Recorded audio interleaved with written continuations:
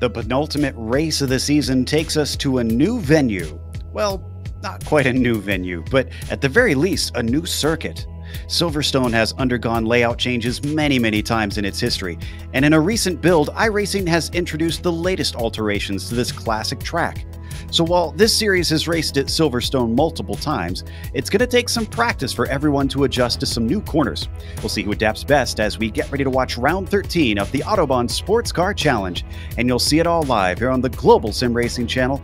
And hello once again. My name is Joe Peak. With me in the booth covering the prototype and GTLM classes is Bill Zahn.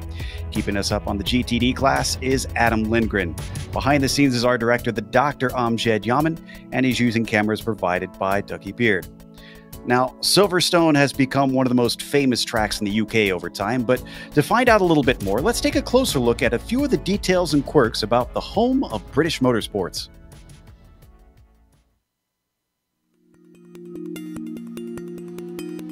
Welcome to Silverstone. Most famously known for being the first circuit to host a round of Formula One, this place has since become synonymous with British motorsports.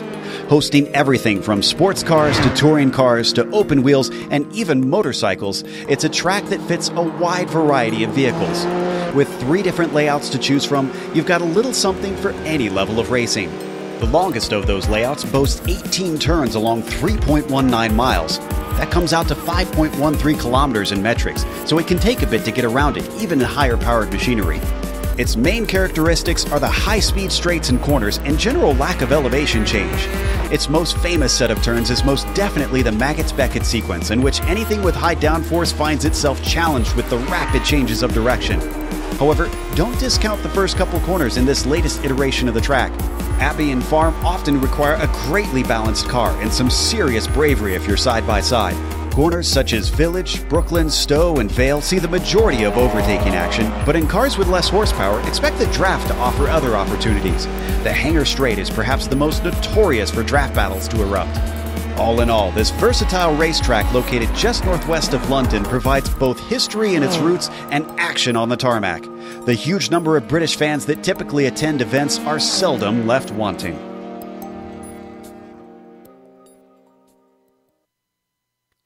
As we just saw, Silverstone is known for being a favorite for multi-class series like Autobahn.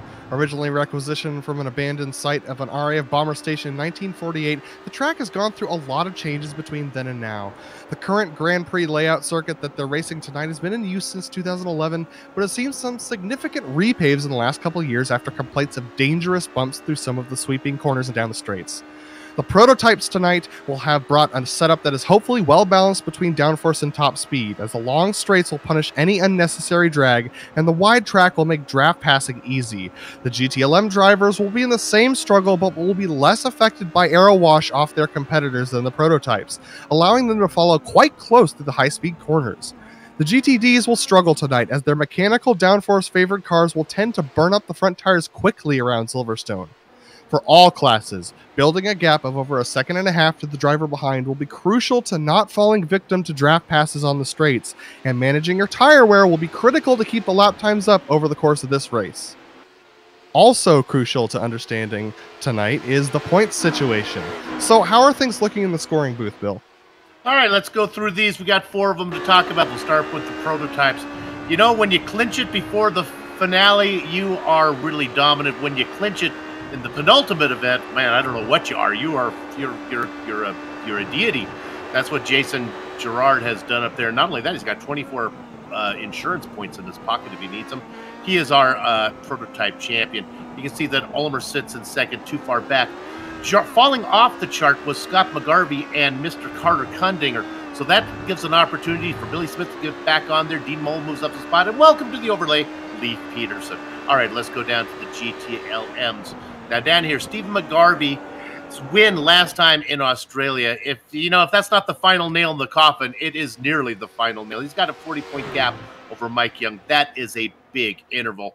William Lester sits in third, 88 points back. But then we get to the guys in fourth and fifth, and that's really the only position that is for battle, and it's kind of an homage to, I don't know if you want to, Tony James and the Shondells or Joan Jett and the Blackhearts, but it's It's the TMC sister teams of Crimson and Clover, sporting Jason DeVries and who's now all alone in fourth, 8 points ahead of Olivier Turcotte. Let's go down to the GTDs and the AM classes. Hey, we got ourselves a battle. Now, Kevin Santana has 2 wins and 5 podiums. In contrast, Mike Majors is winless. Only 4 podiums, but only 1 result, get this, outside of the top 10, while Santana has 3 of them. You add that thing up, and that's why you got yourself a deadlock there. A classic example of too little, too late is Paul Slavonic boasting a pair of wins and a pair of thirds in his last 4 outings. Lionel Duprat has a win. He got that at the ring. Shane Hunter was 5th last time at Phillip Island, but Duprat was 1 position better, breaking the tie for 4th and pushing Hunter down into 5th. Finally, we go to the team championship there, and it's SRN Orange. They're comfortable SRN Gray. Well back in 2nd. I don't think anyone's going to get Tamol, McGarvey, McLeish, and Young sitting at the top down there. SRM Black rounds out the overlay in 5th. Joe, there you have it. Thanks for that, Bill. Now, we also might have viewers who are watching for the first time here for the Autobahn series. If so, you're in for a treat. But Adam, in case they don't know exactly how this all works, why don't you fill us in on the race details?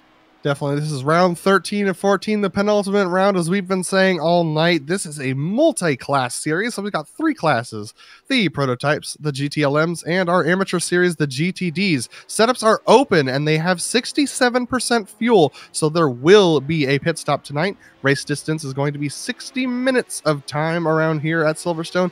Incident cap is going to be 24, and you do not get a spare car, so take care of that baby tonight. Thanks for that.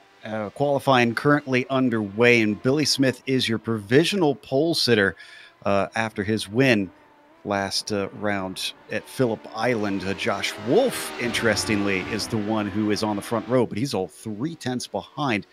Clearly has some pace to try and make up.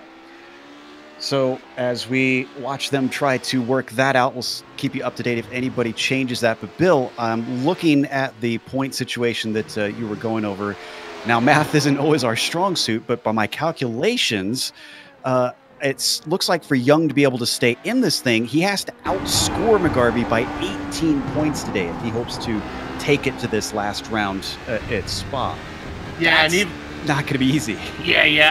I didn't want to say it was over, but it's unless McGarvey just has a total meltdown, and that's really not what Steven is known for doing.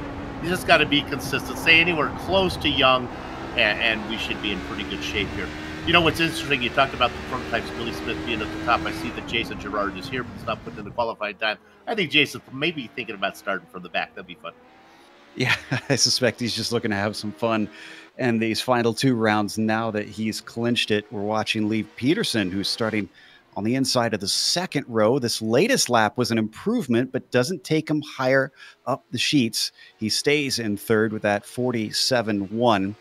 Down in the GTDs, we talked about between the tie, how close it is. But even though Slavonic is a little bit back here, Adam, again, I did a little bit of calculations. From what I can tell, with the drop points, I believe, that the 16 that Major has, I think he has to outscore Major by 6 points to still be mathematically in it. So again, not impossible, a little bit difficult, but even with the problems that we saw Slavonic have with the early wreck at Phillip Island, it seems like momentum is heavily in his favor. Yeah, Slavonic's really, really fast, but, like Soup said, it's a little bit too late at this point. I mean, he can still be up there and challenge, but that means that both Mike Major and Kevin Santana are going to have bad nights. And with Kevin Santana starting in 3rd, that's not likely to happen. The real surprise is Mike Major. His qualifying lately has not been going well. He qualified back in 6th place last week, and he's qualified 6th again tonight. That's making things a lot harder for you to try and win the championship. We know he's fast on race pace, but if he can improve his qualifying times, he's really going to be in a good position to secure a lot of points early on next season. To Slavonics, but to Slavonics' advantages, at least he's got the 2 guys, Santana and Majors, who have to race for the championship, so they both can make mistakes. That's different from what Young has to do, where McGarvey just has to cruise around and just get a good finish. That's a fair point. And as I was going to say, speaking of improving lap times, we saw on the screen Billy Smith going even faster with a 46.4. That puts him 3/10 clear, not of Josh Wolf, of Scott McGarvey. Actually, almost 4/10 clear now of the number 64. So Wolf is bumped to row 2 in his 148. Has some time left on the board to try and get closer. In fact, Wolf looks like he is coming up through Vale just now. Let's see if he can get another clean time in. A number of drivers have had trouble with off courses, and then he's had trouble this time as well as he gets another blank time on that lap. That's one of the things that I noticed here, Adam, with this new update is that it's a more modern F1 course, so there's a lot of paved runoff around. Yeah, and that paved runoff is going to be great during the race, but during qualifying, you lose all your lap times around here just from going off into some of the runoffs that we see the F1 drivers take on a daily basis when they lap by lap basis when they drive around here. So it's just adjusting your expectations to fall within iRacing's very strict policy when it comes to off tracks. They want to make sure everyone is just using the racing surface, and we really can't fault them for that. It does produce good racing. I have to agree. Now, I'm looking at Dean Mole after a great performance early on at Phillip Island, Bill. His qualifying is not looking good today. He's all the way down in 7th out of 8 cars that have set time so far in this session. If he's going to have that race pace, he's certainly putting himself in a difficult spot. Yeah, behind drivers like Sheldon Rosenbaum and Mark Wilson. Maybe he knows that Gerard's going to be starting back there. Maybe he wants to get on the coattails of Jason early and follow him through. I like what Josh Wolf has done sitting in 3rd. And how about, we talked about as we look there, Stop McGarvey moves up now into 2nd. Yeah, there we go. There you're talking about Dean Mole. There you have it, Joe. 3rd spot. So he says, were you talking about me being slow? I'm not slow. 46.9 on the board. Good enough for 3rd for the number 79. Oh, but he gets knocked down to 4th as well as Leif Peterson also improves. The number 39 now knocks out a 146.966. It is very tight between himself and Mole for that 2nd row. These are 2 drivers that started the season off well towards the back, didn't look like they had a handle on the HPD, and now suddenly, end of the season, they've got some sea legs.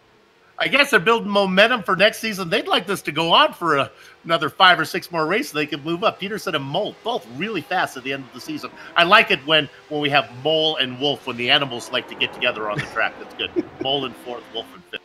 I think we cracked some jokes about that last time as we watched Cancian going around there for a moment. This is Sheldon Rosenbaum down in 7th.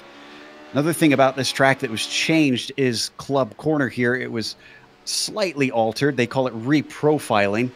Just basically tightened up at the apexes, so it's more square. This last lap for him, unfortunately, did not count for Sheldon Rosenbaum, even though it looked like he kept it within the bounds through the new club in Vale. Yeah, guys, and one of the reasons why we're seeing faster times now is that this session is actually going closer into the early evening, so the track is cooling off as the sun angle gets lower and lower. So this is kind of the golden hour for the lap times right now, right in this last minute. And unlike last time, I made prominent notes this time. Qualifying is in the evening, just like we saw at Phillip Island, and the race will be the following day in the afternoon, same time, 3 p.m. virtual standard time here in the UK. So they will get a day race that'll be actually fairly hot. We'll see how hot on the track surface as Leif Peterson tries to improve on this 3rd, and he does. He goes up to 2nd onto the front row. Wow. So let's see if Wolf has a response. He used to be on the front row. He's got enough time for 1 more lap. In fact, he's only set 1 timed lap here, Bill. His 3 others that he's come around, he's all had offs. That might explain why he's fallen down so far. Yeah, Joshua has spent his time in all 3 classes this season, working through, trying to find the car he looks. I think he's found his calling here. He's had the best results, I think, in the prototypes if he comes back next season. This is where I'd like to see him stick. See if he can make a run at, not the championship, at least a podium spot. Boy, his run through the loop certainly didn't look too clean. Hopefully he didn't have an off track with that one, but the car was squirming around under the power with all the downforce being potentially taken off for the high-speed straights. Comes up to one of them right now along the old pit straight up to Cops. Incredibly fast flick through this right-hander. That looked pretty clean. Now, a real test for the downforce here, Adam. The Maggots and Beckett sequence. Yeah, this is a really, really tough sequence, even on the best of days. You got to rely on that downforce. And this is where all of your setup is kind of focused. It's making sure that you get this really comfortable, the Maggots and Beckett sequence. And if you can get that comfortable, then you just have to figure out whether or not you're willing to sacrifice your straight line speed to make sure that you have enough downforce to make those corners work for you under ideal conditions. Up and over the crest through Stowe. It plunges back down into Vale. He's going to complete the lap, even though the checkered flag has come out. He is allowed to complete it. Anybody on a hot lap is able to come around and finish up.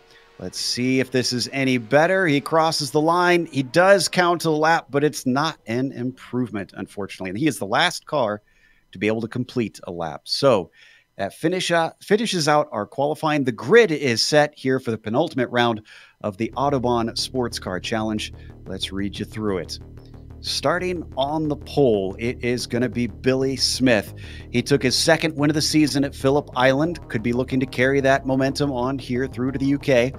Leif Peterson going to try and deny him another win. Take his first win of the season here in the prototypes.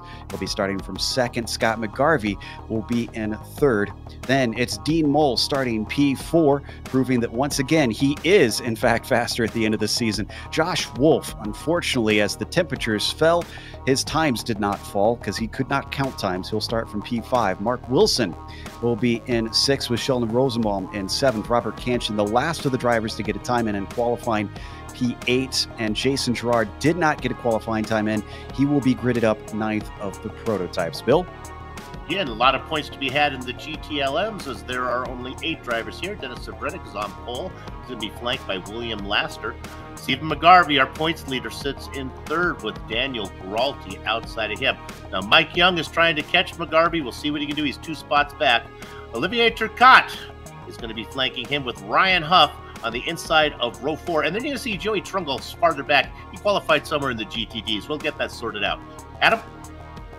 Paul Slavonic is going to take pole in the largest class we have here tonight alongside Tyler Gilmet. Those two guys starting on the front row. Kevin Santana starting on the inside of row 2. Then we got Lionel Duprat on his outside. Shane Hunter down there on row 3 alongside Mike Major. Not a great qualifying for him.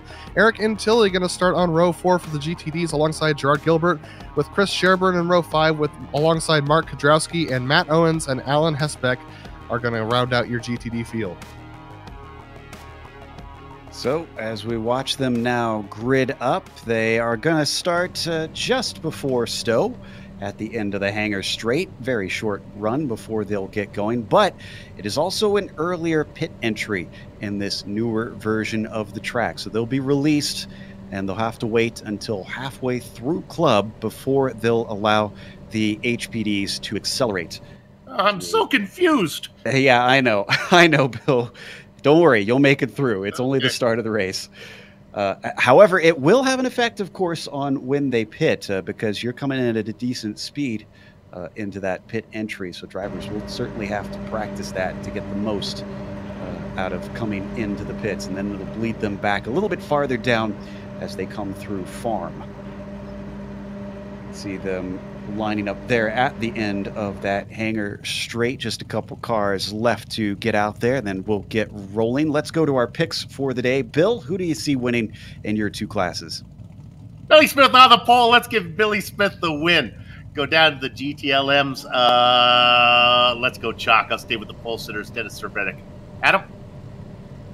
Guys, I gotta be honest, I think Paul Slavonic's gonna take it tonight. He's been really consistent on tracks that are like this, and so I think, even though it's a little bit too late for him to really pull up into that points battle, unless the other 2 guys have a problem, I think Paul's got this on lock for the win tonight.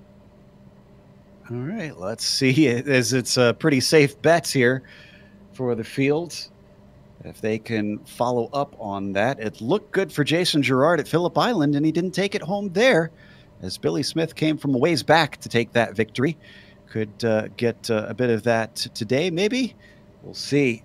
As just now the Porsche pace car takes off, leading Smith up towards Stowe with Leif Peterson to his outside.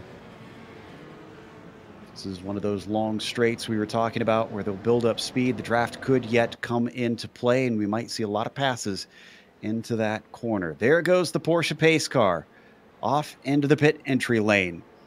They'll have to go very slowly here through Vale. It is a tight corner. Then as they weave back right, a little bit farther up the road, they'll be able to accelerate away. You can see they're already slightly out of order there.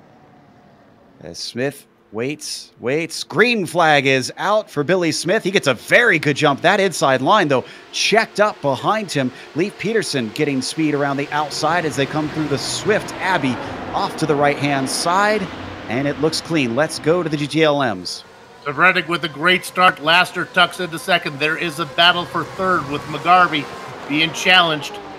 Gralty on the outside. They all much touch. Gralty goes wide. They get that sorted out. Adam, how's it going in the GTDs? It was a little bit hesitant for everybody when getting started, so Paul Slavonic actually got a really good jump with Tyler Gilmet getting a good jump as well, but there's quite a battle going on for the about third through seventh right now in the back of the field. They're all kind of clustered right next to one another, and it looks like everyone's going to be okay back there, so all single file at this stage. Not so single file in the prototypes because Dean Mole is very much challenging Josh Wolf for that fourth spot. They've been side by side since Brooklands. Now as they come through Woodcote, they still don't have it settled. This could get hairy coming through Cops. This is a very fast corner, and Wolf is going to win that game of chicken. And Mole loses momentum. Now he falls back into the clutches of Mark Wilson. He has a great racing going on up here for 4th, 5th, 6th, and 7th. And that's not over yet. Wilson as well gets slowed up. Cancian takes a peek on the inside of him. That slows him up. It's a chain reaction effectively. Sheldon Rosenbaum taking advantage of that. He comes around the outside, and now as they fly down the hangar straight, that brings him to the inside of Stowe. He's going to have to be good on the brakes. Let's see if he can find the grip on the inside racing line. Not as well as Robert Cancian carrying the momentum. He's fighting hard for this 7th spot. They now break for Vale, and he finally gets it done. That went on for quite a while. Going to finish the first lap, and we're going to give credit to Billy Smith leading it. You can see back in the GTLM, so Freddick is ahead of Laster. They're starting to gap third place McGarvey behind them. It's about a second to that orange and white number 14. So we right on board with Laster now, looking up ahead. McGarvey had a very scary moment on the very first lap. He almost got together with Gralty. They got it sorted out, and now they're racing single file.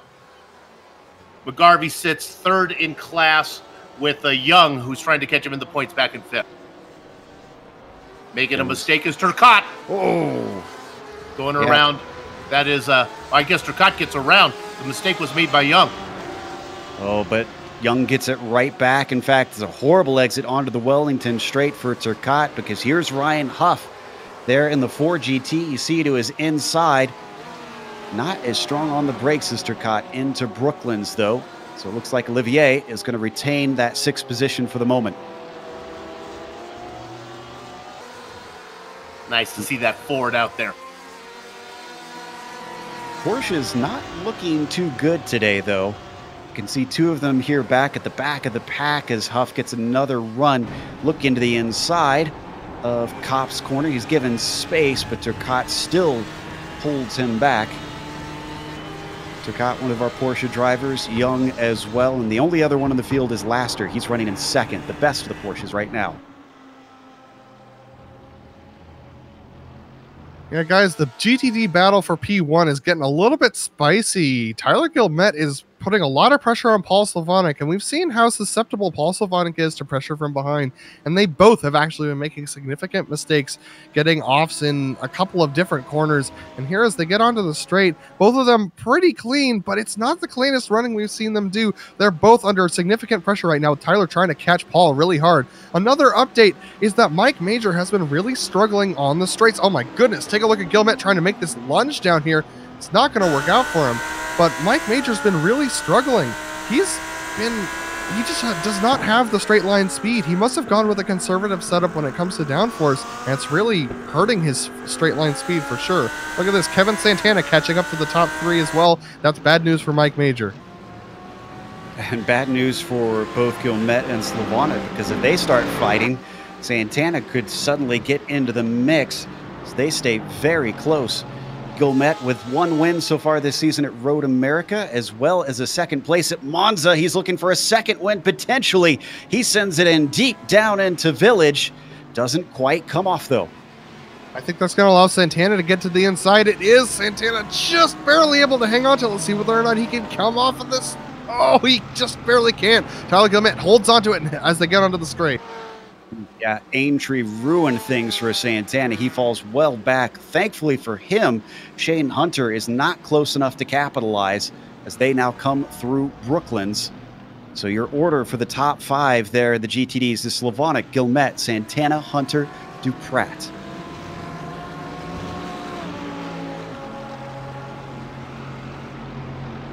Through Woodcote, the GTD cars go. We haven't hit traffic quite yet. It's a long lap around here, and the prototypes still have a ways before they catch the tail of the GTDs. Just an update. Yeah, in case you were wondering, Jason Girard. Oh, go ahead, Joe. Sorry, Josh Wolf just set the fastest lap and immediately spins the car. I think this happened in Farm.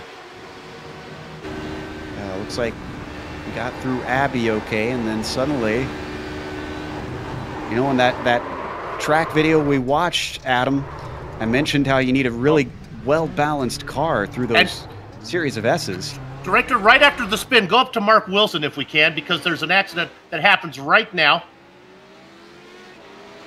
Wilson, well, it was in the replay. Wilson made contact, I believe, right after that with the driver. See if we can find this.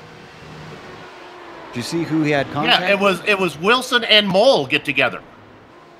Oh, you're right. It was also almost simultaneously. It was into Village. Mole was sort of caught off guard. There you see it right there. And Wilson tries to sneak through when he's distracted. Unfortunately, shoves him out of the way. As we come up to the prototype lead, Billy Smith is holding Leif Peterson at arm's length, but Scott McGarvey, look at this, seeing if he can sneak into second. Yeah, I don't know if Peterson is having trouble keeping pace with Smith or if McGarvey's coming, but McGarvey now much closer to Peterson than Peterson is to Smith.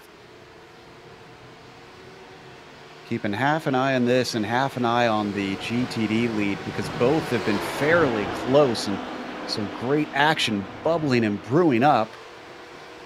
Peterson coming now through the section where we saw Wolf have his issues. Adam, there's been some debate on the forums of this series when it was announced that this was the track they would race, because I believe initially the schedule before this track was released said Silverstone Historic on the old scan of Silverstone. Oh boy. Some of the drivers don't seem like a big fan of this layout though. Well, yeah, it's just a lot of drivers would say it lacks character, and by that they mean it's just a little bit too smooth, a little bit too easy. There's too much runoff. It makes it way too easy to make mistakes and not be punished for them. And so it's one of those tracks that you can get away with a lot here. And drivers don't like that because they like to outsmart their opponents behind. This front-running GTD battle, to be honest, has been extremely messy, extremely scrappy, but you see how close it still is, and that's just because of the nature of the track and the layout. It has a lot of forgiveness for mistakes that you make. Going into this corner here, there's a ton of paved runoff for you to take if you miss this and go too wide. So that's just one of the things that's just a difference of opinion between different drivers in different series.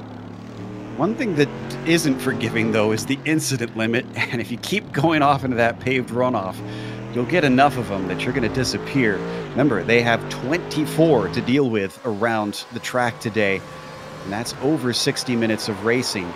They certainly have to be careful. As we go back to the GTLMs, this is between Savretic and Laster. Tip of the hat to Laster. He's been waiting for a breakout race all season long. He's right there now, really giving Savretic everything he wants.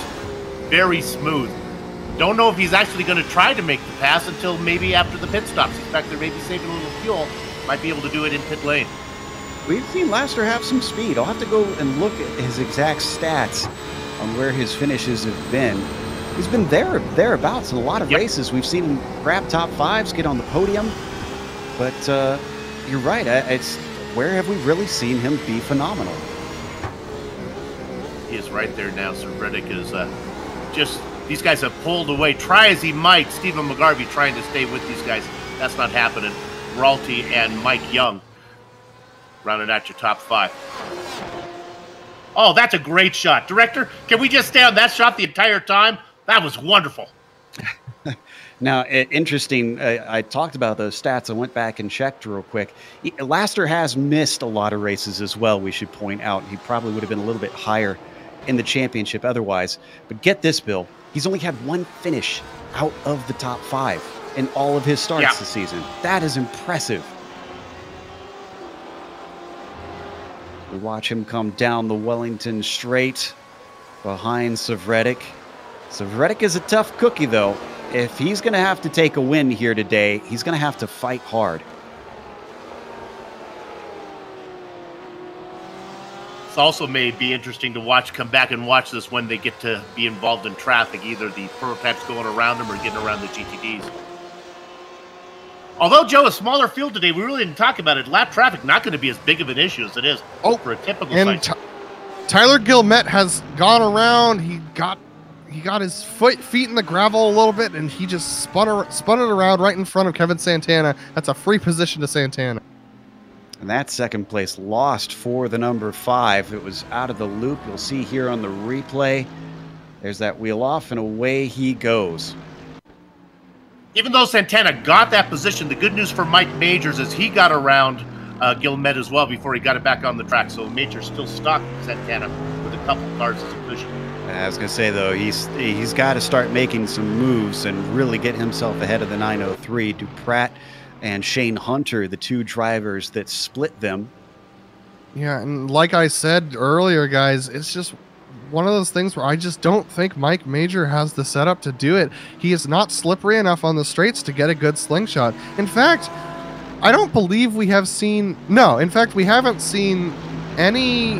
Aside from Matt Owens, we haven't seen any passes on track for position in the GTD class tonight. So it's just a really tough track for them right now. So down the hangar straight. Lap traffic time. Let's take a look at Billy Smith now, because this is getting interesting. They got into the lap traffic. The first one they came up with Gerard Gilbert. They get around them. Now he starts to open it up. Smith has some clear track ahead of him before they get to Chris Sherburne. Just want to update our audience in case there's any fans of Jason Gerard. He did not start this race, so we only have an 8-car field in the prototypes. But the top of it, who we're riding with right now, our leader, Billy Smith, is being very hotly followed by Leif Peterson and Scott McGarvey. With all this traffic in their way now, this could simply erupt at any moment, especially in fast corners like this where there's a different closing speed. Peterson had a great run. He's right there now, and he touches him. He gives him a little bump and run. Going off is Smith. Give the position, and now he gets into it, and he spins around Matt Owens. Owens not fully aware, it seemed, that he was there. It was 3 wide, granted, so he was certainly in a tough spot. So that sends him backwards. Peterson now in the lead. McGarvey second as we watch the replay from above. There's the contact. That white car is Billy Smith. He comes back. Owens in the black GTD car goes around as Smith was just simply trying to get himself back on course here. Yeah, but at the same time... Yeah, at the same time, guys, as Matt Owens, I'm really frustrated with that. You can't be paying attention to guys who are off track. You have to expect them to get back on track cleanly. And so he just wasn't expecting him to be there, guys. So we come back live. The order has completely swapped around from what it was before, and now it might swap around again. This is Tyler Gilmet ahead of them that's slowing them up through a very fast portion for the HBDs. That gives a run to the second place Scott McGarvey, but it also gives an even better run to Billy Smith back there in third. We're looking at 3 wide for the lead. Smith is going to split the middle, try and sit it the hard way through, back up to the lead. Despite the setbacks, last round's winner gets himself into first.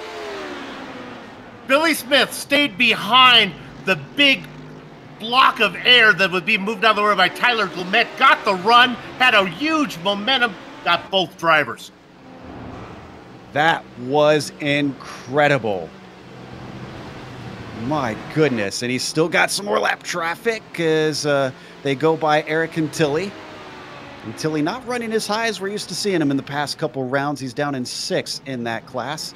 And guys, they're about to come up on this battle for 3rd and 4th between Shane Hunter and Lionel Duprat. Those two guys are right next to one another, so this might be an opportunity for everybody in these battles to make a move. They managed to clear Mike Major and get onto the Wellington Straight. They're gaining as they come up to Brooklands. Duprat stays off to the right. Unfortunately, this is going to hurt him as Smith sneaks through. Maybe he can go around the outside of Shane Hunter. He's going to try and make it stick.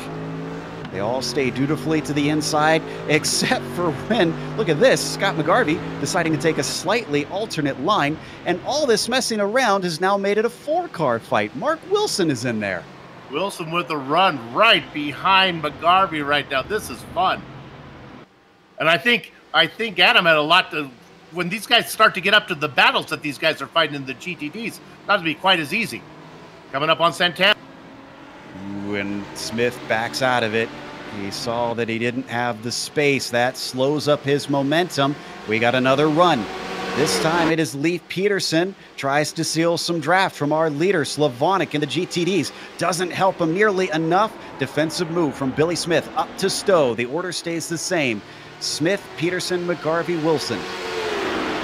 Wilson gets through as well, so it's still a 4-car battle. It's about to become a 5-car battle. Dean Mole is not far behind, guys. He's trying to climb up there and jump on these other prototypes. This is just bonkers. I don't think we've ever seen this big of a fight for the lead in the prototypes before in this series. And they're all doing it through traffic without really running anybody off the road that we've seen yet. Down into Village one more time. Wow, Peterson is taking it in deep. He is trying hard to get up to the top spot. Used to seeing Gerard, names like Gerard and Andra and Ulmer in here. These guys are putting it no. Guys, Shane Hunter just got spun around as well. Yeah, Sheldon Rosenbaum got him. That we were looking at the same thing, different drivers. Down into Village. Just tips the back of him. But curiously, Rosenbaum doesn't hit him hard, and then he immediately toes to the pits. We had a big off track beforehand. I didn't notice that. No. Yeah, I think so, guys. It's just he was. Yeah, I think it was just a guilt toe. I think he just realized that he didn't want to be a part of that mess anymore and just decided to tow himself. So finally, our leaders in the prototypes get a little bit of a breather now that they've passed all the GTD cars. And that's actually been a boon for Billy Smith because he is pulling away from Leif Peterson in the clean air.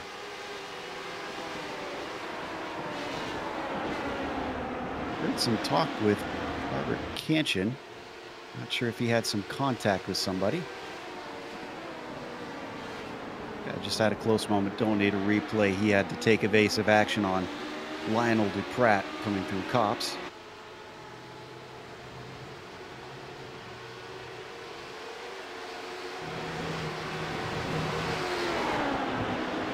So we're about 20 minutes in as Dean Mole now sets the fastest lap of the race from 5th, trying to give chase on this lead pack.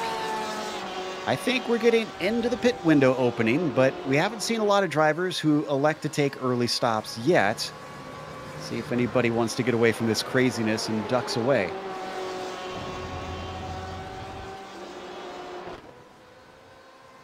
Going to the GTLM lead, we can see Laster and Savretic pretty much have a track to themselves. Stephen McGarvey not having the pace that he typically has in races past. Dropped back to about 2.5 seconds. There's a 2-horse race up at the front. What makes this even more interesting, I'm going to really, if I'm as even worse than colors or manufacturers, but that's a BMW ahead of a Porsche, right? Do I have that right? Yes. All right. Porsche belonging to William Laster. Sevredek racing the BMW, the lovingly nicknamed Big Boy that iRacers love to refer to him as. Not Sevredek, the car. Now he opens. This is the biggest gap that Sevredek has had on Laster the entire race. Opening it up to about a half second. And credit to Laster here, because we know Sevredek is blindingly fast on a good day. So for William to continue to stay this close and continue to apply pressure like this says something about how good the 26 is here.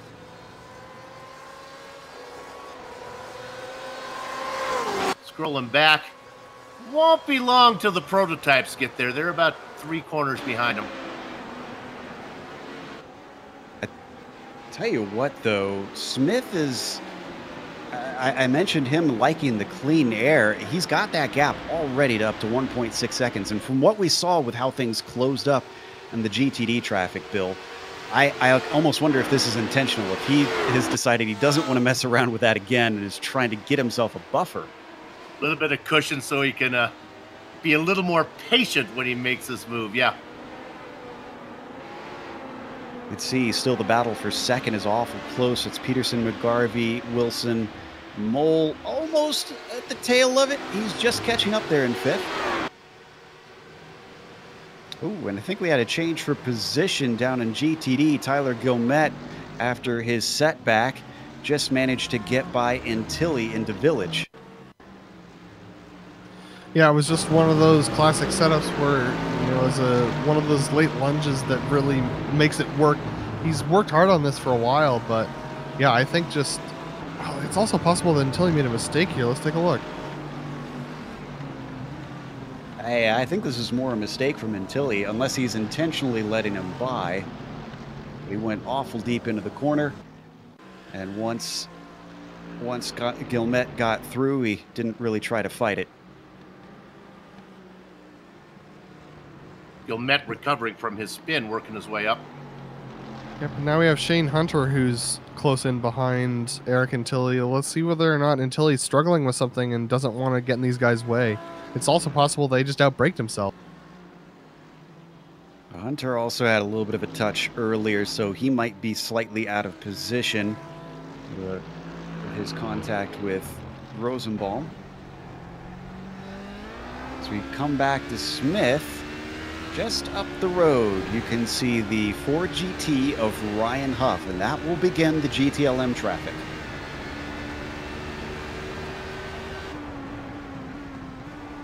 Love this run down the Wellington Straight into Brooklands. Just a lot of speed into a very difficult corner. Adam, I always like to compare this. It's almost like a mega-sized version of the first few corners at Montreal.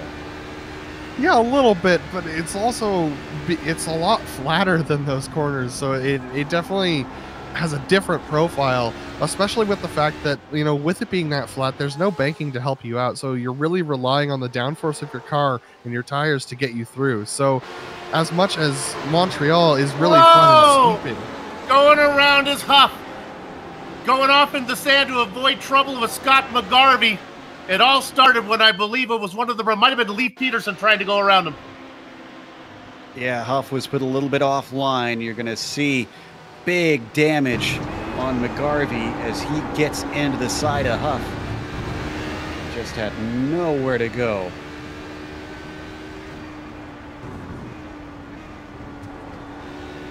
Scott McGarvey, after his incredible championship run last season, not able to retain the crown. And though this is not the last race, his season has been capped off by some less than desirable results. Just to help out the fans that are new to the series, there are 2 McGarveys, Scott and Stephen. They're both champions. Stephen, the more handsome of the 2. As we watch Wilson here in 3rd now because of that problem. Gets promoted onto the podium. He's now chasing Peterson, but Peterson has seriously lost touch with Billy Smith. It's a whole 2.3 seconds between them. Yeah, and guys, while we were watching that, Kevin Santana had a moment where I think he had some sort of technical issue. Paul Slavonic was braking for one of the corners, and Kevin Santana just could not brake in time. He had to dodge him and go to the right, go into the grass, and then come back onto the track. So Santana now almost 3.5 seconds behind. Almost 3 seconds behind Paul Slavonic. So Slavonic now can regroup and cool off his tires, he was starting to lose a little bit. So Santana in a secure position right now going into the pit stops. But only Lionel Duprat now between Santana and Major in that battle for that GTD championship. Yeah, Major's been chasing Duprat around lately. Duprat's starting to struggle on his tires as well and under braking. He's got a little bit of a tight scenario going on. This is the closest Major has been. Let's see whether or not he'll take a risk here. But as you can see, he's just not gaining enough down the straights. I think that has to do with his setup. He's definitely a lot more comfortable through the twisty bits on this late run setup, though. So he's definitely been able to gain some time on Duprat lately. Major is the tortoise in a field full of GTD hares. That's what I think. He's just gonna bring it home clean. Well, he did look strong at the end of the race 2 weeks ago at Phillip Island as well. So you might be onto something there, Bill. Maybe his car's set up to be stronger at the end of a run. That's entirely possible, guys, but it's going to have to be really strong. But that being said, this is also the closest that Mike Major's been to Kevin Santana. Kevin is only about 4.1 seconds up the road from him and falling fast. So Mike Major in a good position to really challenge Santana. Let's go to Billy Smith if we could, because it's eclipse time now as the two leaders are going to get together. Here's this battle with Cervredic and Laster that has been nose to tail the whole time. Now this could actually break it up as the prototypes start to come through. Smith has a nice cushion of about 1.5 seconds. He should be able to get through smooth. And, of course, it also broke down a little bit there when McGarvey had his trouble. So they're not 4 in a row like they were before. It should be a break for Cervredic and Laster that they're all not coming 1, 2, 3, 4. Oh, but they're going to catch them in the Maggots-Beckett sequence. Peterson comes right up behind Laster and just squeezes through in time. He is hustling to see what he can make up, but he actually makes contact with Dennis Cervredic. Laster sees that. He carries the speed better out of Chapel and onto the hangar straight. They've got more traffic coming through. Wilson should be able to easily get by the braking zone, but with Laster fully ahead, by the time they get on the binders, you can now hand the lead to the 26. Oh, my goodness. My magic, my crystal ball is working at full strength right now. I just had a hunch that was going to happen. You do this long enough, you start to get a sense of when things are going wrong. Don't forget in all of this, remember we saw Josh Wolf looking pretty good earlier and then suddenly spin out. He's only gotten back to 5th, and well, 2 of those positions because we've had 2 DNFs. See him go by William Laster as well through Farm and Abbey. Well, I'll tell you one thing. This may explain why Laster was able to stay on the back of Cervredic. Once Laster got around Cervredic, he's opened it up. He's going. Curious how much of this is going to be the traffic that they dealt with and how much of this is pure pace. Because now they've got nobody trying to work their way through. See what Dennis can do. The gap right now, 1.2. Getting close to pit stop times for the prototypes. We're just about at the halfway mark. This penultimate round certainly zipping by pretty quickly. Your leaders, if you're just joining us, is Billy Smith in the prototypes, Laster having recently taken the lead in the GTLMs, and Paul Slavonic, who's been up at the front since essentially the drop of the green there in the GTDs. Slavonic on 2 wins this season. Looked like he wasn't going to have the best of races last round. And then after a lap 2 smash into the wall, somehow recovered greatly up to the front of the field. Yeah, guys, I want to touch on P2 in the GTDs actually, because we're about to have a coming collision of worlds here. We have Kevin Santana, who after his late braking accident, he's been falling back into the clutches of Lionel Duprat. We have Mike Major, who's been chasing Duprat ever since the drop of the green flag, and now we have Tyler Guillemette, who's recovering from his earlier spin. All 4 of these guys are going to come together at some point, and it's going to be interesting to see who comes out on top. Adam, I think Guillemette might be the fastest of the 4 of them. Oh, he definitely is, especially over the last couple laps. He's been gaining by at least a quarter of a second a lap, so he's really got the measure of these guys. And now we've got some clouds coming over the circuit, which is going to change the profile of how they drive this as well. I was just about to say, it's getting awful dark out there. Appropriate that the British weather is being a little finicky. We come down the old pit straight and through Copse. You can see our 4-car train between Santana, Duprat, Major, and Guillemette. Man, Mike Major was really tight there through a couple of those corners going into the Beckett sequence, but he's look how good he is through here. He's definitely set his car up for this, but on exit, he's extremely tight, and that's going to allow Guillemette to get a run. He's going to go to look to the inside. Guillemette looking to get back to that second place he was before. He could have been looking at the lead earlier, if not for his problems. He comes through the inside and into Stowe. Tyler Guillemette moves himself to 4th. Major needs to follow Guillemette up to Duprat and through Santana. He's got to follow him through both of those guys if he wants a chance at this championship.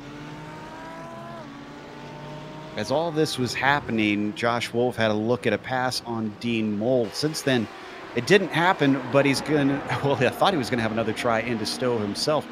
He is awful close behind the number 79.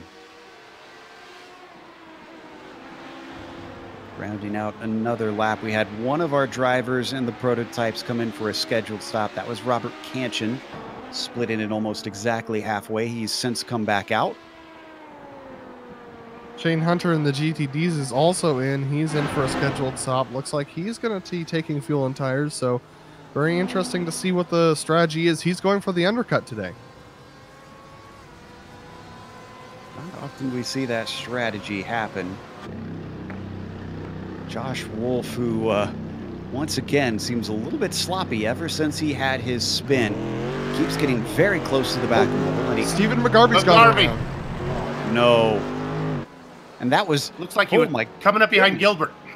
If you want an interesting onboard, Shane Hunter got a big wake-up call exiting the pits, because that's exactly where McGarvey spun into. In fact, he had to go off the track to avoid him. Watch on the replay here. This is McGarvey there you see in the BMW. He gets it gathered back up, gets on the throttle, but when he gets it straightened out, he's right on pit exit. Oh, jeez. Yeah. Usually you're not expecting to have to avoid cars coming out of that pit lane. It's well out of the racing line. Yeah. So good job to both drivers for avoiding a worse incident.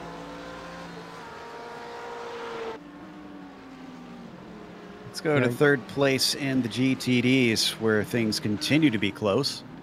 Yeah, Mike Major's not really being able to hang on to Tyler Guillemette, but Guillemette is charging his way forward. He's gotten close to Duprat a couple of times. He doesn't get a good exit there, but yeah, this is giving an opportunity to Mike Major. We'll see whether he tries to pass him back.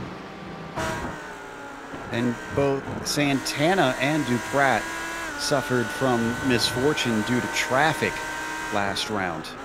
Here's traffic again. Billy Smith making his way through this battle. Yeah, so this is bad news for them, the way things have been going lately. They both lost out on good results. Duprat, with his own class spinning in front of him, took him out.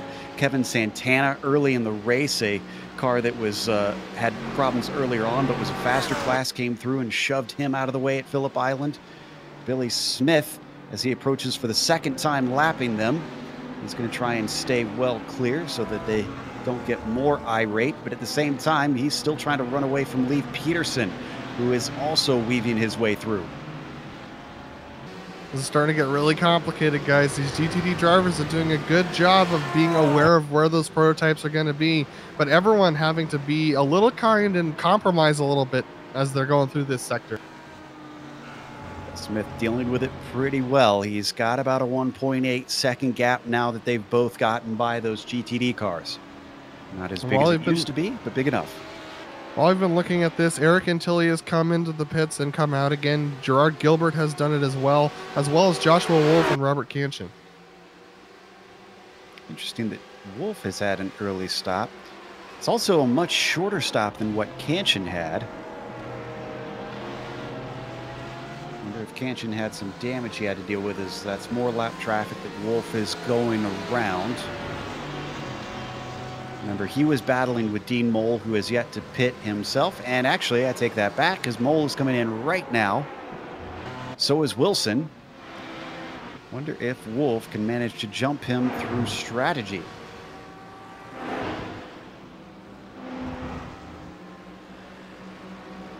See this very unique looking pit lane as they trundle down towards their stalls.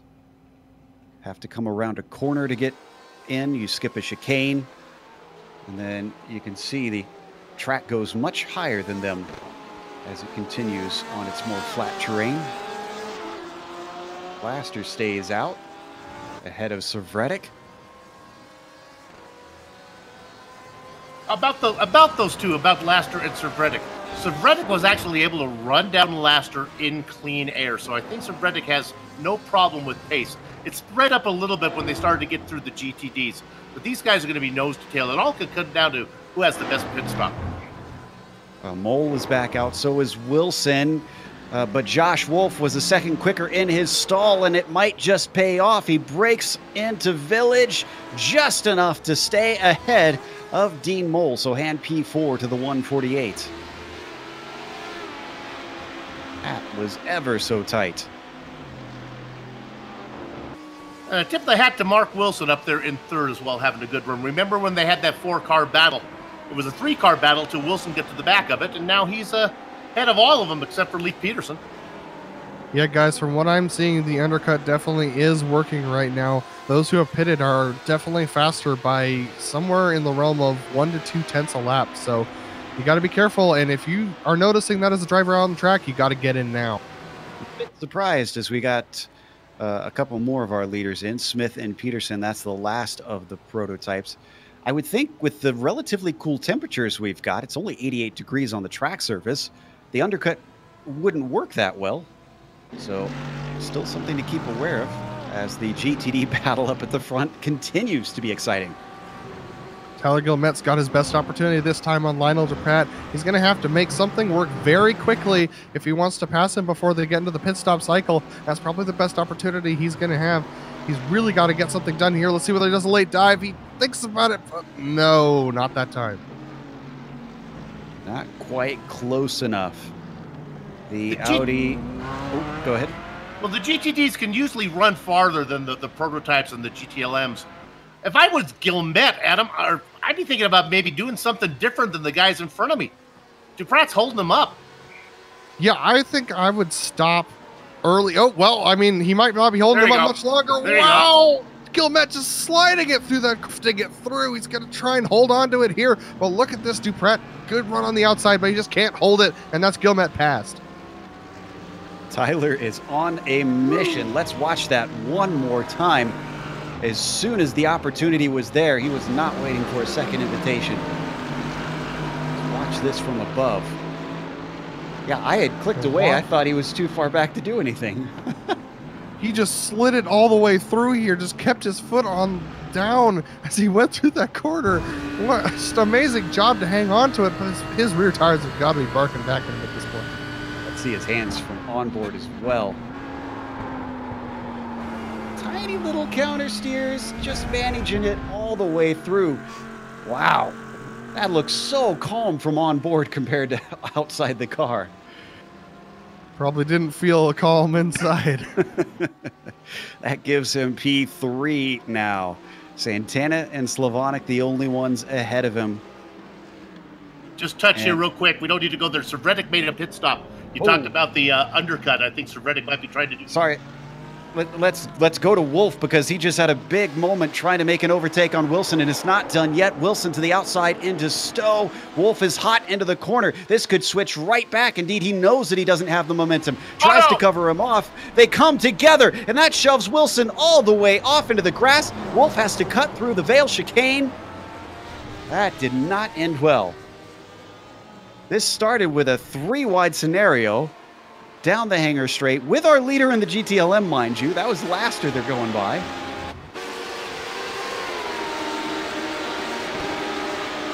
And Wilson has quite an adventure here. He does a little exploring of the English countryside here. I don't think he intentionally was going to explore, because it almost looked here. like Wolf trying to drift over to the racing line. Yep. He goes through here. He's on his way to Stonehenge, I think. Now he finds it. Eventually gets back on the track. Interestingly, Wolf is not given the position back. In fact, he's not too far behind Dean Mole. I wonder if the stewards will have something to say about that post-race. He might actually have third position here soon, because he looks much faster than Mole. Guys, update in the GTDs. Kevin Santana got a slowdown penalty through Stowe and had to give up third and fourth positions. So he's now way back down in the fourth position in GTDs. That promotes Tyler Gilmette up to second place and Lionel Pratt up to third. Put Santana just ahead of Mike Majors. Great news from Major. Yeah, this is the battle for the championship live, and Kevin Santana's going to pit. Let's see if this will help him, though. We've seen the undercut work in some of the other classes, but what about here in the GTDs? Less than 20 minutes left on the clock. Okay, Laster making a stop from the lead of the GTLMs. So Vredick has already made his. Did not take tires, as would be expected. Young also in, so that will be the last of the GTLMs as well. So Vredick is still coming down hanger straight. Laster has reached his stall. Nope, still not quite yet. It's a long ways down to his stall.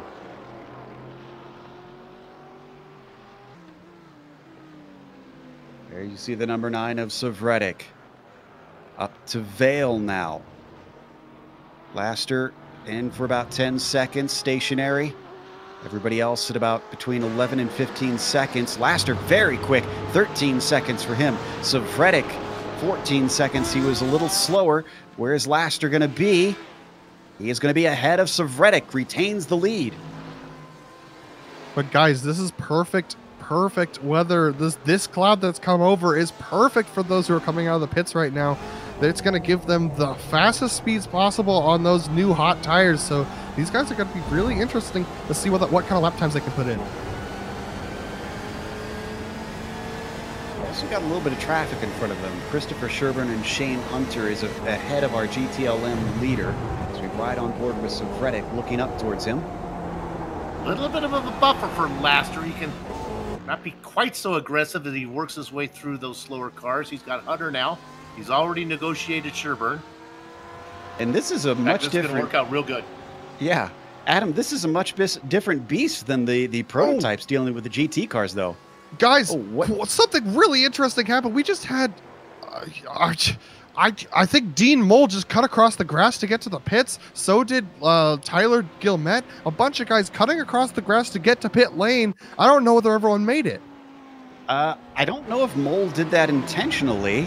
He was to the outside of Tyler Gilmette. There you're going to see it right here. Yeah, he just...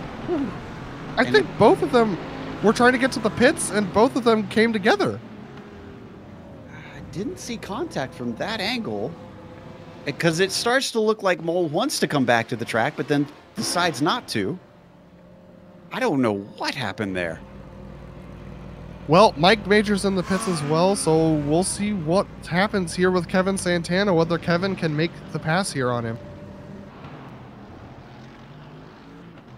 Oh, and Gilmette with a long stop.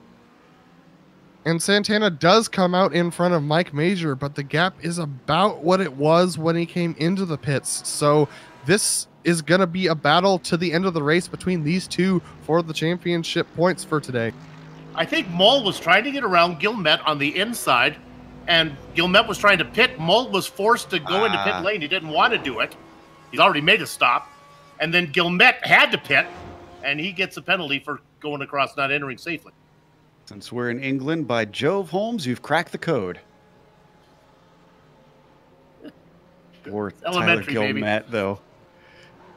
He's number 5 is just not been having the day he wanted, especially considering the pace that he had early in this race. I don't think this finishing position is really where this Audi should have been finishing.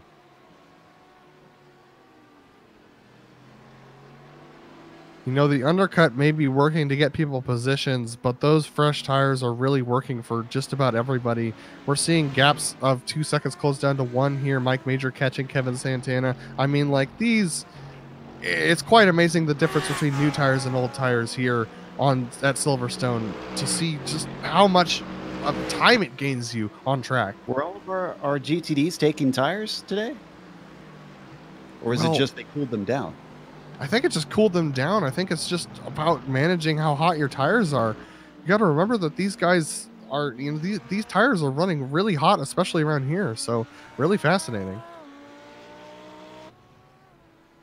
Well, that is the last of our pit stop. So let's run down through the field in these final 15 minutes, starting with our prototypes. Billy Smith has had some action very early, and then once he saw that happening, he decided he wanted no more of that. He built the gap and hasn't looked back since. It's about 5, almost 6 seconds back to the car in second place. That is Leif Peterson, who is on a very good run for Leif, honestly. This is going to be a well-earned podium for the number 39. Had a whiff of the lead earlier on, but it looks like it was not to be, lacking the pace that Smith has. Then you get back to third place. I'm honestly amazed that Josh Wolf is on the podium right now.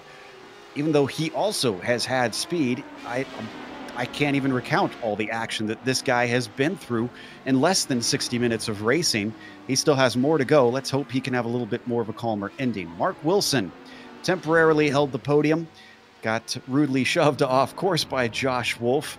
Unfortunately, he is going to have to relinquish that and settle for fourth for now. Still racing left to go. That could change. Robert Kanchan inherits fifth place after Dean Moll as well suddenly goes off course and has an emergency pit stop.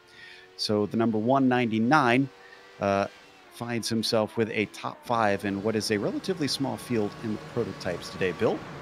William Laster spent the first part of the race on the tail of Dennis Savretic, made the pass. They both made pit stops, and now Laster does his best to run away from Savretic. Not able to do it. Dennis back by just 1.2 seconds, racing in second. A large gap back to Mike Young. Now, this is interesting. Young is in a real battle. Right behind is Gralty. As Young works his way around Hunter, this is something to keep an eye on. Remember, Young sits second in the points ahead of McGarvey. Let's stay on this for a minute because I think that Gralty might make the pass here. As he moves to the inside, there was a slower lap traffic. They go side by side through the corner. Careful, boys. Let's see how this sorts out. I think that maybe Young is going to be able to get the power down. Joe, this is a good one. That's not done yet because Gralty has the inside as they come through Vale. It's going to switch back into Club, though. Young now has the advantage, but can he get the power down? Still no one willing to give up. Oh, but Gralty almost gets squeezed off course, off the corner. Now they're going to hit Abbey and Farm. I don't know if you can do these too wide in these cars. They're going to try it anyways. Gralty with the advantage as they come up to Village and break. He's got the inside covered off. And I think he finally has it done over Young. Indeed, he does. That's going to give third to Gralty. And to round out the top 5, you go all the way back to Stephen McGarvey, who's leading in the points. He's going to lose a few to Mike Young, but probably not enough to worry about losing the championship. Adam, GTD? Definitely. Paul Slavonic has had this race on lock since the beginning. It looked for a little bit like Tyler Gilmet was going to challenge him for the lead, but it was not to be after Gilmet's spin. Then we go back to Lionel Duprat in second place. Lionel Duprat is doing a great job, a really consistent race from him. He's just been Mr. Consistency this whole time, and because of a couple of spins ahead of him, he's held down second position. Now back to Kevin Santana. Kevin's had his share of problems, but he's been able to do some good recovery as we see the GTLM leaders snaking through here. Kevin Santana's actually struggling a little bit on grip at this stage in the race, and Mike Major is within 1 second and will definitely have an opportunity to close as they go 3 wide down this straight. Multi-class action at its best. Behind him is Eric Intilli, 10 seconds back. Eric Intilli, another consistent driver. He's been doing an excellent job this entire race as well, just holding position and trying to catch Mike Major, but he just doesn't quite have the pace for it. Yeah, you talked about those GTLM leaders coming through. They closed in a lot with that traffic, but now it is spreading back apart. Laster, despite maybe a bit of panic, has managed to breathe now because he's got 1.5 seconds. Severick still dealing with Santana himself.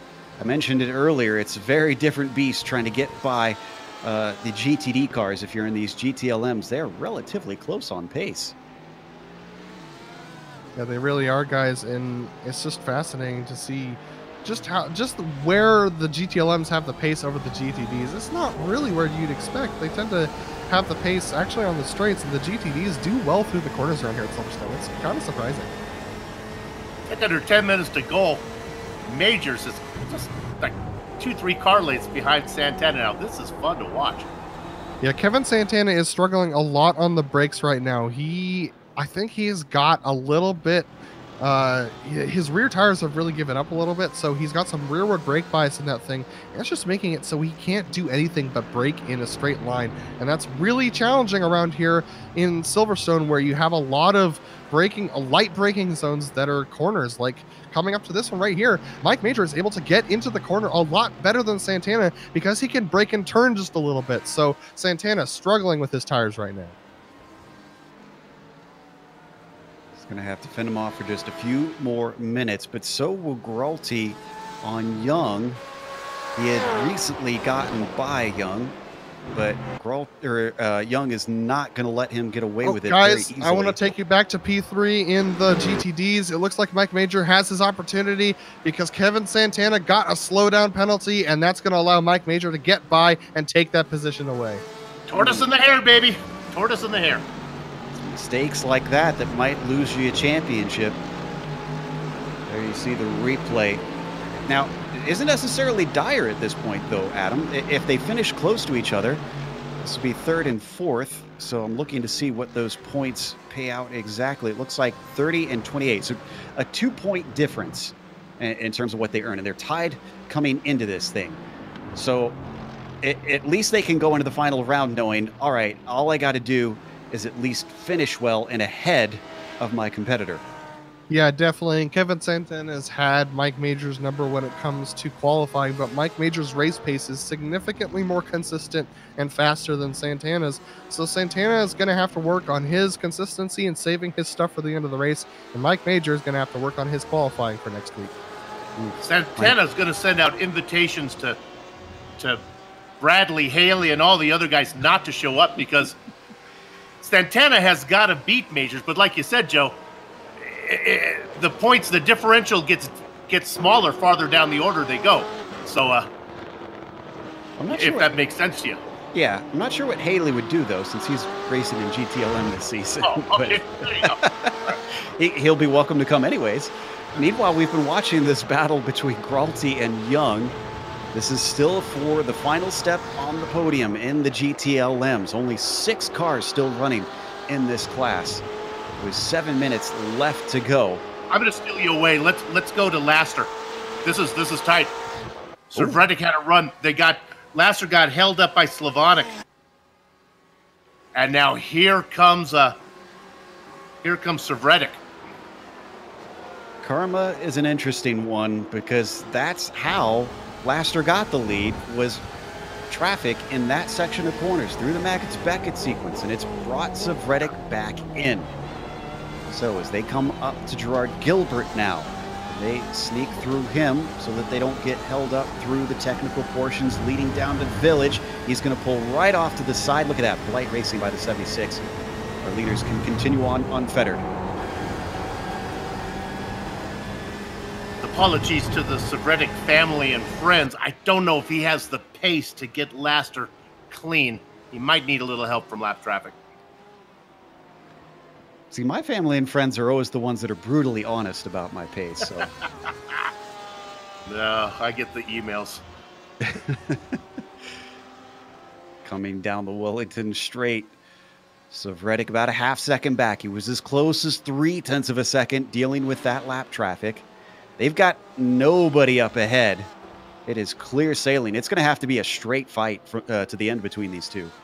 And guys, I can't believe I'm saying this, but Mike Major and Kevin Santana are battling side by side right now. It looks like Mike Major got to slow down a little bit on the last straight. And so Kevin Santana had an opportunity to come back at him, but it just hasn't worked for him yet. Let's see whether Santana can get a run here. This is a really intense battle between a bunch of different cars right now. We got Daniel Gralti and Mike Young behind them as well. Yeah, that is the battle we've been watching for third. And also, don't forget Josh Wolf in the prototype you can see there coming up, trying to stay out of things. He's not fighting with anybody, but he doesn't want to get held up too much and lose time. Picks his way through, tiptoeing amongst the two other classes. Now everybody streams into the Maggots-Beckett sequence. How is this going to sort out? There's so much to keep track of here. Going around the outside of Major. Oh, and he has to go. Room. That was Gilbert had to go around. Oh, no. That was Gilbert in the blue car to the inside, and that slowed up Santana. Gralti as well. Somehow they cut out the other end. No change for position. My goodness. Oh, look at this. Mike Young right on Gralti now. Let's see whether or not they can make this move. It might be 3 wide. Look at that. Gralti covering him off. Well, he covers him off, but he's going to put himself to the inside of Club, looking behind Mike Major to see if that will help him out, and it doesn't quite pay off. But it does slow up Major a little bit, as now we can see Santana closing in on the background. They fly into the Happy Kink. Mark Wilson in behind them. Is he going to be able to get by without holding both of them up? They break for Village. It'll deny the apex for Mike Major. Santana poking his nose, but it goes to the outside of the loop. Still dealing with that traffic. Once again compromising Major on the exit of that left-hander. And here we go again, down the Wellington Straight. We ride on board with Kevin Santana, weaving to the inside. Major trying to cover him off. He knows this has championship implications. He's deep into the brakes on Brooklands, misses the apex, but so does Santana. Doesn't get the position away. This is not over yet, Adam.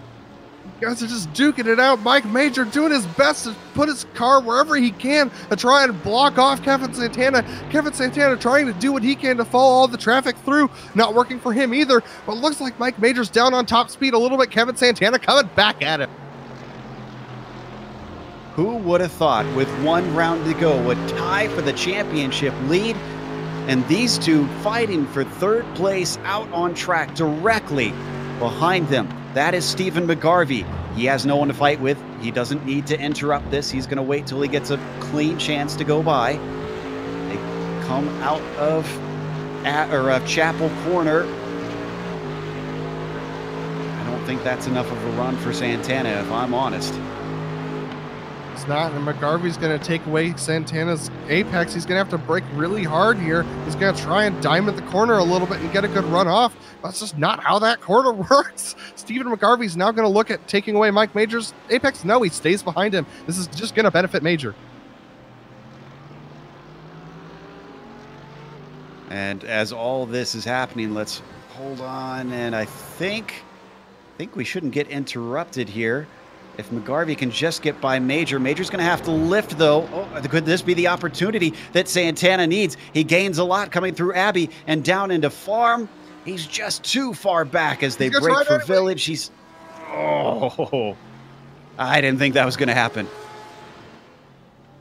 Santana's desperate. He's desperate to get by Mike Major. He knows how important this is, but he gets on the dirt, and there goes his run. Mike Major with a clean run down the straight, and that's going to secure it for him right now. It finally allows us to look over to the battle for the lead, Bill, in GTLM, which was also down... this is P3, actually, that we're looking at between Young and Gralti side by side. That is Young to the outside in the Porsche. Gralti in the BMW. The GTD of Lionel Duprat on the outside. He's going to lift to try and let them through, but they're still almost looking to the 3 wide as Mike Young tries to poke his nose in. Oh, he tips him around completely, and he comes to a halt to allow him to get that position back, but that costs them both because there goes Stephen McGarvey up onto the podium. Now we can go to the leaders now in the GTLMs. Right nose to tail is Savretic. He's making a move on the back of Laster. But he overcooked the corner. Yeah, seems to be faster now. It was really close. Peterson got his prototype in there, mixed it up a little. Josh Wolf has made their way through. This battle continues with under a minute of racing to go. Billy Smith still has a little bit to go. He just got the white flag. He has about 3/4 of a lap left. So these two are going to come around and get one more to go. Guys, I can't believe I'm saying this again, but Kevin Santana has made his way past Mike Major. We'll come back to the replay in a bit. That could still swing back because Major's close to him. We're watching them chase just behind Gralty and Young, who are still squabbling for what is now 4th instead of 3rd. Meanwhile, GTLM lead coming onto the Wellington straight. William Laster with a great run up to Brooklands. That's not going to allow Dennis Savretic to have a go here. This is Mark Wilson. Wilson's a veteran. I would not be surprised if Wilson just sits back there for this final lap, doesn't get involved in this at all. It wouldn't be an Autobahn race without everything going nuts at the end. No! I can't believe it, guys. Kevin Santana has been disqualified. Oh my After contact with Mike Major, Kevin Santana has been disqualified from this race. Meanwhile, our leader comes up to Stowe. Billy Smith with a monumental lead since we last looked. 15 seconds back to Leif Peterson. About the only driver who has had a calm end to this race. The 901. We talked about him redeeming himself. Well, if it's not redemption anymore, this has got to be domination now. Billy Smith with the win. Up next going to be William Laster. This isn't over. Dennis Savretic within half a second. A tiny slip-up will open the door, and I think that Savretic is going to be just pounding his way through if he gets the slightest whiff. They come up to Vale, doesn't get it there. Laster just needs to be smooth onto the power out of club corner, and he is. The number 26 gets a victory finally here at Silverstone. And you know what? Slavonic might be in this thing, Adam. Another victory on the cards for the 528 as he comes out of club. He gains yet more ground on his 2 championship rivals. It's definitely going to change things, guys. All right. We're watching at the replay of the GTLMs first. Leave. This is the incident between Gralty and Young. Into Cops. I mean, I don't blame him for the aggressive move, Bill. It's just, it didn't work. And fair game, he let him have it back. Yeah, the winner of that was Stephen McGarvey, who bolted 2 spots. Gralty wound up finishing ahead of Young in the end, watching it from on board. It was so marginal. He had to have known he was going to stick his nose in, but he also really couldn't give much away there. Hence why that happened, as we now go to the pass for the 3rd place in GTD. This one worked. Yeah, I think this was because of Mike Major's slowdown coming off the former corner. Once again, as you said, karma is very interesting. But then, as they battled on later in the lap, Mike Major just came together with Kevin Santana just a little bit, and it was just enough to garner himself a 4X, and that knocked him out. Let's see whether we got it. So here's the moment that he disappears. Bill, do you have your camera ready? Are we right on board? Because I'd like to know where you go when you blink away. And you know guys, what? Go ahead. That was the moment. That was the moment Kevin Santana's championship blinked away as well. That's going to put him down to P9 for this race. You know, Santana probably upset by that, but Mike Majors doesn't know how many incidents Santana has. You get down to the end of the race without any incidents left. That's kind of the price you pay.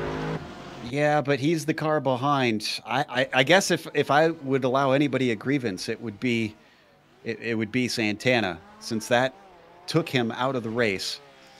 Well, whatever the case, we'll hopefully get to talk to a few of them post-race to get some thoughts as we watch Laster celebrate with some donuts. We'll come back here with the unofficial results as well as driver interviews. Stick around because on screen you'll see all the upcoming races here on the GSRC.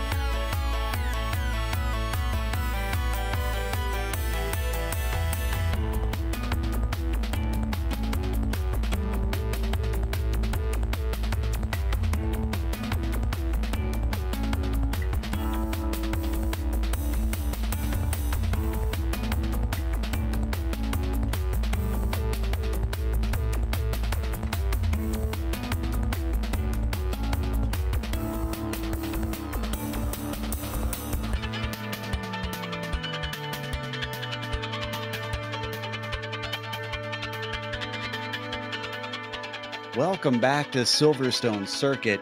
Here in the Autobahn Sportscar Challenge, you cannot count things over really until that checkered flag falls on the last race of the season, which was not this. This was only the penultimate round, and we've had the championship turned upside down. At the results, though, up in the prototypes, it couldn't have really been turned upside down too much, except for the fact that Billy Smith is having a great bit of momentum at the end of the season with his second victory in a row, his third on the season here at Silverstone. Leif Peterson followed him home a distant second, but Leif with some good pace early on. Josh Wolf, a spin at the start of the race, unfortunately put him to the back of the field. He eventually climbed back to the podium, but he had some aggressive moves along the way. Mark Wilson finished behind him in fourth. Robert Kanchan with a P5, and then Dean Mole, unfortunately, once again, luck not on his side. The racing guides eventually put him in P6 in the end. Bill? A battle nose to tail the entire race between William Laster and Dennis Sevredek. Laster gets the best of it. He gets the win. Sevredek will have to settle for second. Stephen McGarvey was racing for fifth most of the second half of the race behind Daniel Gralti and Mike Young until they got together. McGarvey vultures third. Gralti will get fourth, and Mike Young, who was looking to pick up points on McGarvey and was going to do so until he got together with Gralti, will have to settle for fifth with Olivier Chicotte, the final car finishing the race in the GTLMs. Adam? Paul Slavonic coming home with a very, very secure win for him. He was a full 30 seconds ahead of Lionel Duprat. Duprat coming home in second, a very secure and safe drive for him. Mike Major, after what will likely become controversial contact with his championship rival Kevin Santana, will come home on that last podium spot. Eric Antilli, a good drive for him, coming home in fourth position after a pretty quiet night. Shane Hunter, after having a little bit of trouble, coming home in fifth position. Tyler Gilmet, same thing with him, coming home in sixth. Matt Owens is going to come home in seventh position. Chris Sherburne, eighth. Kevin Santana, after getting DQ'd, will come home in ninth. And then Gerard Gilbert is our final finisher in 10th in the GTDs.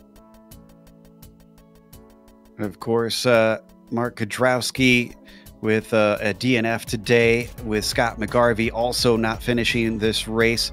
Ryan Huff, DNF, Sheldon Rosenbaum, Alan Hasebeck, Joey Trungale, and then Jason Girard was a did not start. We're going to talk to our winners and a few other drivers of interest, starting with our winner in the prototypes, Billy Smith, with his second win in a row. Billy, you looked pretty comfortable at the first part of the race, and then you hit GTD traffic for the first time. Suddenly, you found yourself with a bit of train of cars behind you. It looked like that maybe kind of lit a fire, because as soon as you got through the GTD cars, suddenly you were off like a shot. Did that affect how you were handling things? Well, yeah, it was a crazy race. To be honest, I was running a low downforce, and I think most everyone else was running medium, and the high temperatures at the start of the race really was causing me a lot of issues. I noticed after a few laps, they started reeling me back in, and yeah, I knew it was going to be hard from the pass. And then once further into the race, it started cooling down, which really helped me a lot. I would have been in really big trouble if the race started an hour earlier. Obviously, in the championship, you were helped a little bit by John Ulmer's misfortune with his computer troubles earlier today. This might actually jump you up into second. Is that going to be your goal, retaining second when we get to Spa in 2 weeks? If I can get to second, that would be great, and that's obviously what I'd be aiming for. Jason obviously has got it locked up, so if I can get to second, then that's what we'll try to do next race. Third victory in the season. Is there anybody you'd like to thank before we let you go? I just want to thank you guys, and thank John Ulmer for keeping this this series running. Buddy Leaf, we do a little bit of practice and stuff together, and just like I said, you guys for broadcasting this. It's awesome job. That was our winner in the prototypes, Billy Smith, and we have our winner in the GTD class, as Adam is going to be talking to Paul Slavonic. Yeah, Paul, a really good, solid win for you today. A full 3 seconds ahead of Lionel Duprat. But early on in the race, it wasn't quite as smooth sailing with Tyler Gilmet giving you some pressure. How did you handle the pressure that he was giving you for the first couple laps? Well, he definitely was dishing out a fair dose of it right from the get-go. So I kind of just settled in and figured that this is how it's going to be for the next 60 minutes. And I'm not sure what happened behind me with I saw him spin. I'm not sure if there was contact or whatnot, but I always enjoy racing Tyler. He's a clean racer. He's a hard racer too, but unfortunate what happened. I was, like I said, kind of looking forward to a battle. Yeah, definitely. Unfortunately, didn't get that today, but as the track continued to change over the course of the race with the clouds coming in and the temperature going down a little bit, how did your setup change over the course of the race? Well, it's just got really slippery, especially towards the end. My front left tire, I was saying some prayers for that thing. And when I made my first stop, it was down to 70%, and as the race went on, the sun kind of dropped a little bit. Some of the corners became a little more difficult to see, and then towards the end, the last 5 minutes, I mean, I was maybe giving it 80% because it was just sliding everywhere. So I'm lucky I had a bit of a buffer, because if Lionel was a little closer behind me, I would have put up a fight. I don't know how good of a fight it would have been though, but yeah, the track definitely changed pretty substantially from the start of the race. Yeah, so now comes the big question. With Mike Major finishing third and Kevin Santana with DQ today, how you're going to be pretty close up there going into the final round on points. Do you favor yourself trying to challenge for the win? Oh, I'm going to go for it regardless. You know, my goal is to win the last race at Spa. I really hope. I mean, it's not going to happen, but it'd be really cool if it was a double points race. That would really kind of tip the odds. But unfortunately, I don't think that's going to work. But you know, I'm going to go out there. I'm going to send it. I'm going to do the best I can. Where I'm at right now, I don't have much to lose, because I'm not sure where the points. Well, maybe now I do. I don't know. I have to see what the points look like. But I was just really trying to run a smooth race today, so I could get that extra point for an incident-free race. I guess I was a little too friendly to Billy when he was putting a lap on me, and I just completely lost it and went off the track, and there goes my extra point. But so if I lose by a point, I'm really going to be pissed at myself. But yeah, I'm going to go out there next race. I'm going to do my very best, and if I can take it, then I'm certainly going to go for it. Well, thanks for talking to us today, and we look forward to seeing you in 2 weeks at Spa. Absolutely. That's the final showdown. Better believe it. All right. Thank you, Paul. That was Paul Savanek, the winner in the GTDs. And it looks like we have Leif Peterson with Soup. Series organizer John Ulmer might want to check his mail, see if Paul Slavonic sent him in anything, hoping maybe to get a rule change for a double points race there to wrap up the season. I got Leif Peterson, second place, 15 seconds behind Billy Smith, 15 seconds ahead of Josh Wolf. But that doesn't tell about how exciting his race was. Leif, there was a middle section of this race where it was frantic for you. It was, yes. Yeah, I hung on Billy okay, and then second stint, man, he got some time on me in the pits. He was running low downforce, so I had better fuel efficiency. Took less fuel probably, and yeah, just traffic. I was just having terrible luck, and then towards the end, I caught Savretic and Laster, and I was trying to not interrupt them because I had a little bit of a gap on Josh, and yeah, it didn't work out.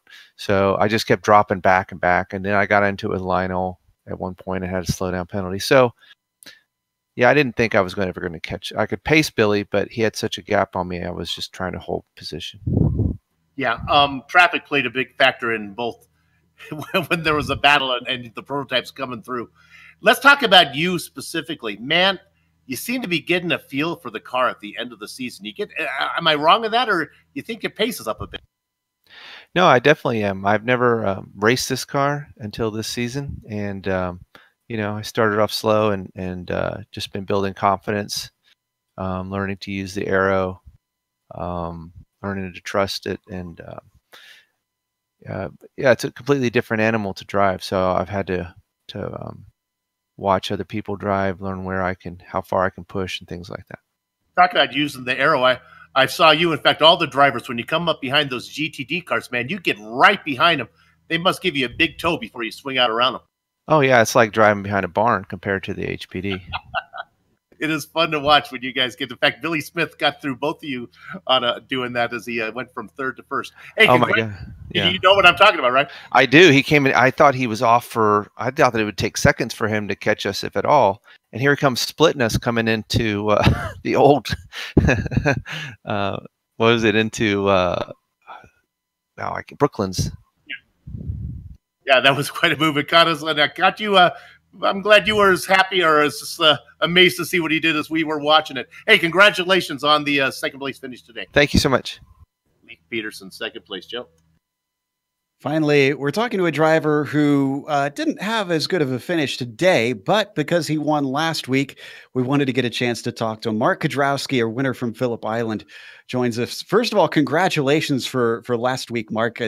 That had to have been just phenomenal for you, with that being your first win of the series.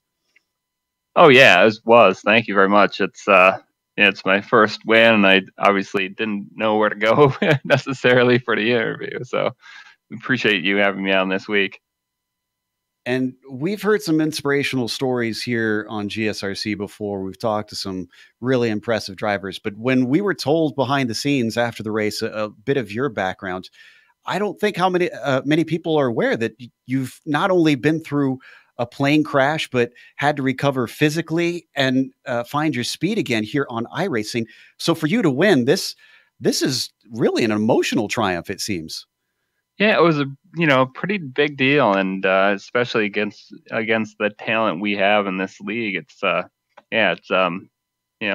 speechless. I guess I've been through a lot, and I've been iRacing since 2008, and so I was in the plane crash in 2010, and to come back like this, and without words. We were also told you used to be a driver instructor before as well. What track did you work at, and what kind of cars did you teach? I was in the Porsche Club, Nordstern, so Northern Region. So we, instructed a lot at BIR, Brainerd International Raceway, and then I went to like Road America and Mid America and Gingerman and stuff like that. So all the Midwest tracks. Well, that is fantastic stuff. And that's a testament to why you found your speed here as well. You got one more race coming up at Spa.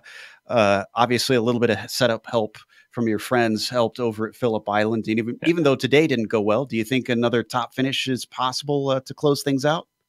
Yeah, today I just was, didn't know the track really well, and I have a sore shoulder, and on the left side I have partial paralysis. And so the right side, my right shoulder is hurting. And so it's the only good shoulder I have. So I'm kind of nursing it and, got out of the car halfway through. But, hope to get it fixed up for, 2 weeks from now. Well, we look forward to seeing you racing again. Hopefully that gets a little bit better and we can talk to you some more for some wins later, sir. Okay, great. Thank you very much. Mark Kudrowski, winner last round, unfortunately had to settle for 23rd today. And we're going to close up as well on that inspiring interview. A big thank you, of course, once again to the league, both John Ulmer and everybody behind the scenes who helps him organize, for bringing us back for another season of coverage and getting this thing to air. Also, a thank you to the companies that provide the software and hardware for our broadcasts that are listed on your screen. And additional thanks go to June Lalonde, who provides our wonderful music. See the screen for how to get a hold of more of her great work. Thanks to the team today, Bill, Adam, Amjad, and Dougie. If you'd like to find out more about GSRC, including upcoming races, you can find it at globalsimracingchannel.com. We're also on social media. Our Twitter is @GSR Channel, Facebook is Global Sim Racing Channel, and Instagram is @GSRC_Graham.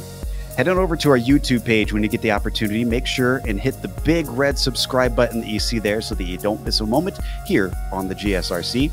As we mentioned, we're heading over to Belgium for next round. That'll be Monday, October 7th at 9:15 p.m. Eastern. We also have upcoming races for other series listed on the screen, so check those out and mark them down on your calendar.